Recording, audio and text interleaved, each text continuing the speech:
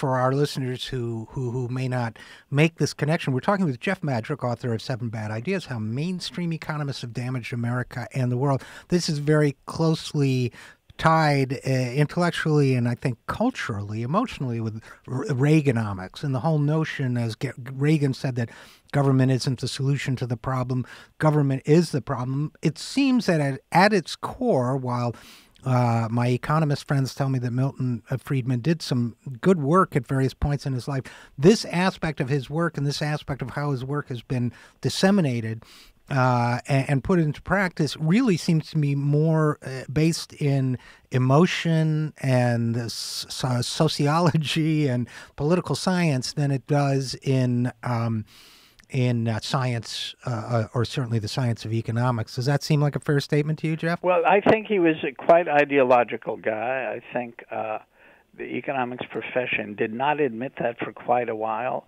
It slowly accepted Milton Friedman's ideas beginning in the 1970s. People, devoted Keynesians like Larry Summers, started to become Friedman followers in the sense that what was important was keeping spending low, was keeping therefore interest rates low and improving savings, and all would be fine once we did that.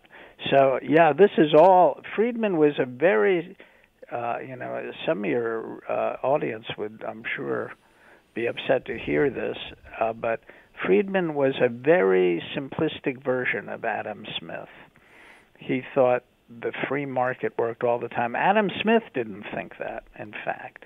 He thought there should be controls on banking and quite a few other areas. So it's kind of interesting that we became so dogmatic and ideological by the 1980s and into the 1990s. And it's fascinating because, to me, all of that history is the story of a seduction. It's the story of the seduction of a profession.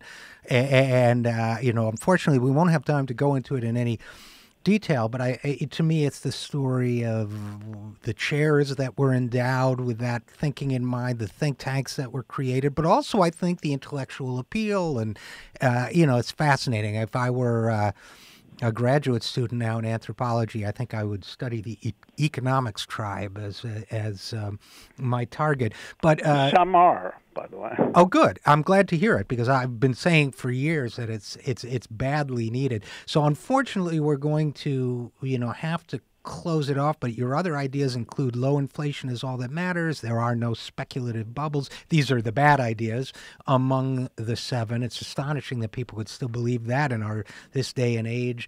Low inflation is all that matters. That bad idea seems to be driving the Federal Reserve conversations now, and globalization as Friedman's folly writ large. Any closing thoughts? Your last and seventh thought, I would like a closing comment, at least on the idea that economics is a science.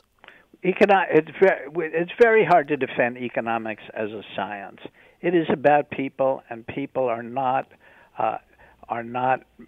chemicals, they're not minerals, they change their mind, they're very hard to predict. Science depends on predictability.